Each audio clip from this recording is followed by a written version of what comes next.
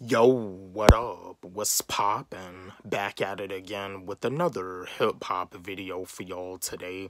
Just want to chat with y'all, and both of these are white rappers. Both of them is lyrical. Both of them is lyricists. The other one had passed away from an accidental drug overdose, but they actually had did a song together. They actually collabed, and I feel that if this matchup was to ever go down in hip hop, it'll definitely be one of the best battles of all time.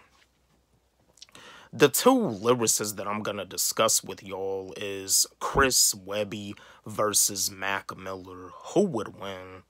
Who would win in a battle between Chris Webby versus Mac Miller? Let's have a discussion about this. Chat with me, engage with me, drop me a comment in the comment section. Who do you feel would win in a battle? I'm gonna give you my answer. This battle would be extremely debatable. This battle would be very debatable. This battle would definitely be a tight battle. It's another one of those battles that could go either way. But I feel if the battle was ever to go down, I feel that Chris Webby would probably barely win. I feel that Chris Webby would probably edge the victory. But again, it could go either way. Do I feel Mac Miller could win this battle? Yeah, I do.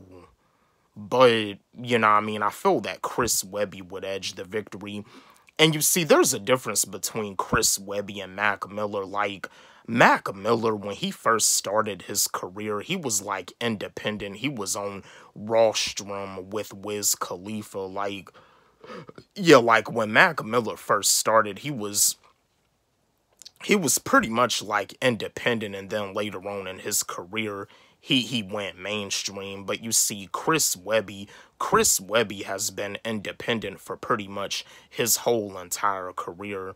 I mean, the song that he did with Mac Miller, the song that he has Mac Miller featured on one of his mixtapes, I think it's called I Need a Dollar. The song that he got Mac Miller featured on, it's on one of his mixtapes. Like, Chris Webby, he's put out back-to-back mixtapes independently for years. I mean, I feel that one of the best mixtapes that Chris Webby has ever done, like, in the start of his career, like, this is before his Webster's Laboratory 2 mixtape and before his There Goes the Neighborhood.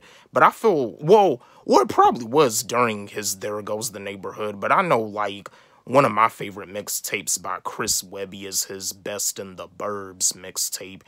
And Mac Miller had a lot of mixtapes, too. Yeah, Best Day Ever, Macadelic, yeah, Kids, Kicking Incredibly Dope Shit. Yeah, like, Mac Miller had a lot of mixtapes, too, and then he also had his debut album, Blue Slide Park. But yeah, like, a battle between Chris Webby versus Mac Miller, this battle would definitely be a classic. This battle would definitely go down as one of the best battles in history. But yeah, my fellow Chris Webby fans, my fellow Mac Miller fans, who y'all got winning this battle? Who do you feel would win in a battle between Chris Webby versus Mac Miller? Again, let's have a discussion about this. Chat with me, engage with me, drop me a comment in the comment section. You know what I mean? Who do you feel would win in this battle? But yo, I got Chris Webby edging the victory. I feel that Chris Webby would barely win, but it's a battle that could go either way. I do feel that Mac Miller could beat Chris Webby. It'll definitely be close. But yo, don't forget, like, subscribe, hit the notification bell on my channel, comment, share, like the video.